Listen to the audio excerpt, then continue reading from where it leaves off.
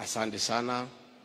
Tumefurahi sana kufika hapa na ningechukua nafasi hii kupongeza nyinyi kwa kanisa safi na maridadi sana. Pongezi. I've been to many Catholic churches across the country and I must tell you, mumetia bidii sana. Hii ni kanisa maridadi sana. Pongezi. Tumefurahi sana kupata nafasi kufika Bungoma, because sisi watu ya Kenya Kwanza tuna shukrani kubwa sana sana na watu wa Bungoma na viongozi wenu, kwa sababu tulipokuwa katika hii harakati ya kutafuta uongozi tulikuwa na vikwazo mingi sana tumewekewa kwa barabara, na Mwenyezi Mungu akatuonekania, akatusaidia. Na jambo moja Mwenyezi Mungu alitusaidia nao ni hao viongozi wenu, Musalia Mudavadi na Senator Moses Wetangula, kujiunga na sisi. Najua ile mpango ilikuwa pale ya kiongozi ambaye anaondoka ilikuwa ni kufanya isolation ya sisi, tuonekane tuko peke yetu. Na uchaguzi ulikuwa unaendelea mzuri, lakini siku hao viongozi Musalia Mudavadi na Moses Wetangula walijiunga na sisi na wakaleta magharibi yote, tukajua mambo yetu imekuwa sawa sawa. So to the people of Bungoma, hata nikishukuru nyinyi kwa kumchagua huyu kiongozi wetu William Ruto.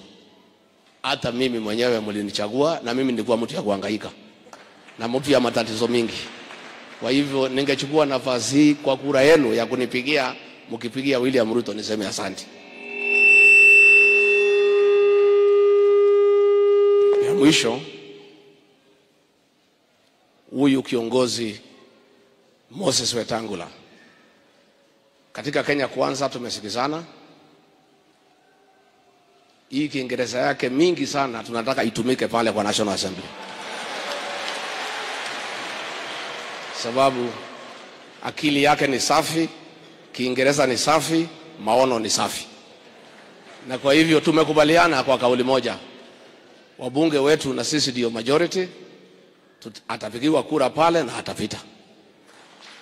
Na mimi nimwambie huyu PS wa Interior ambaye anaondoka pamoja na Uhuru Kenyatta, anaitwa Karaja Kibicho. For 4.5 years ulipanga jama ya kumsimamisha William Ruto, ukatumia county commissioner, chiefs, polisi na kila mtu. Mwishowe William Ruto amechaguliwa kuwa rais wa Kenya. Sasa umeanza jama ingine ati ya kusimamisha Moses Wetangula asikuwe speaker wa National Assembly. Ati unasimamisha ile gazettement ya senators, unamwambia government printer. I want to tell you, Karaja Kibicho, the gazettement of the senators is inconsequential in matters of electing the Speaker of the National Assembly. So you are just wasting your time. Just like you wasted 4.5 years trying to stop William Ruto to be the President of the Republic of Kenya, you are again wasting your 2 or 3 weeks trying to stop Moses Wetangula. And we would like to ask all these officers who are retiring with President Uhuru Kenyatta to stop living in denial. The election is over. William Ruto is the President of the Republic of Kenya. Sindio? Stop wasting your time scheming. Day and night you are not sleeping, thinking there is nothing you can do. William Ruto, by the will of God and the people of Kenya, has been elected. There is nothing you can do. So all we advise you to do, mutafuta makato na nini, mupange vitu yenu, siku mnaondoka na Uhuru Kenyatta, muende na tutatakia nyinyi mema. And you proceed on retirement and look and sit back and see how this country will be run. Watu ya Bungoma, we have no words. Na nyinyi watu ya Bungoma mnakaa kama sisi watu ya Mlima Kenya. Nyinyi mkisema kitu mumesema, mkiamua mumeamua. Nyinyi ni watu ya kutegemewa. Hawa watu ya Mlima Kenya na hawa watu ya Bungoma, sasa hata akitaka deni pahali anaambiwa hakuna hata haja ya kuandikania, because your word is law. Ukisema utafanya, unafanya nini? So we are very grateful for your support and your determination, and we want to forge ahead and form a very strong partnership. Na huyu kiongozi wenu pia Musalia Mudavadi atakuwa na nafasi kubwa kwa serikali yetu pale. So your vote counts for everything. You are voted properly and you are included in the government, tusonge pamoja. Kwa hayo mengi nichukue nafasi hii kwa heshima kubwa nimualike President elect kiongozi wa Kenya Mheshimiwa William Samoei Ruto. Asante.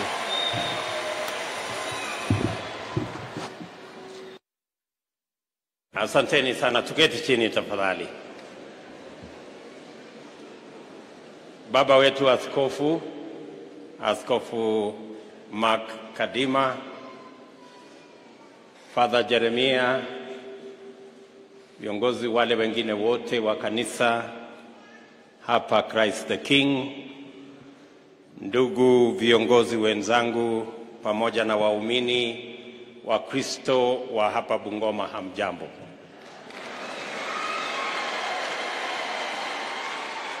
Murembe,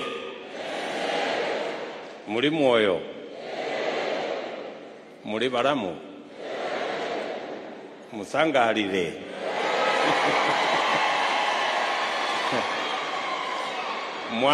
Mwami Yesu itsomiwe, Mwami Yesu afume, Bwana Yesu asifiwe.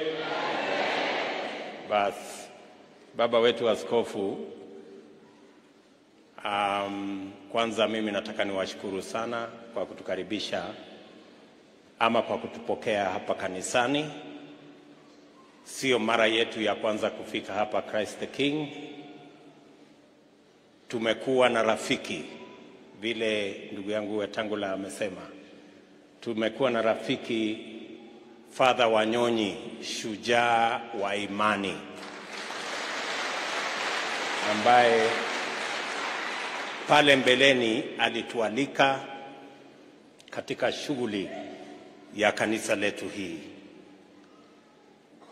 Pengine nitawaomba msamaha kidogo kwa kujialika huku Bungoma. Hatukungojea mwaliko wenu. Nakumbuka tuliongea na ndugu yangu Moses, seneta wetu, na tukakubaliana ya kwamba tutakuja hapa Bungoma katika Jumapili ya pili kwa sababu ya mapenzi. Mjue kama watu wa Bungoma tunawapenda kuliko vile nyinyi mnatupenda. Na ndio sababu hatukungojea mwaliko wenu, tukasema tutajialika, tutakuja hapa. Asanteni sana kwa kutupokea. Na tumekuja hapa makusudi